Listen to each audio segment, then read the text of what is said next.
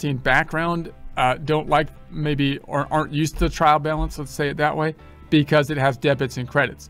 But even if you don't like the debits and credits or are not used to them, you'll notice how much easier it is to look at a trial balance that doesn't have the subtotals, and it has the balance sheet on top of the income statement in one report.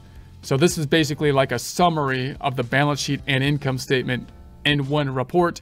So instead of having two reports open as you do the data input, you could, if you're used to it and you feel comfortable, just have the trial balance open, and that could save you some tabs up top. So I think that's a really useful report. I'm going to duplicate it again.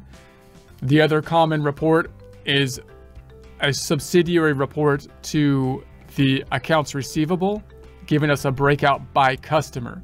So if I go up to the accounting tab and go to my reports, I'm going to scroll down this time to the receipt this is going to be the, here we are, this is where I want, payables and receivables.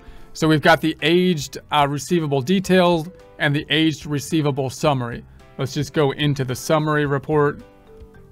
You have other receivable reports, but the general idea here is that as of any given time, we should be able to track our receivables by customer. So now I'm breaking out my receivable by who owes us the money.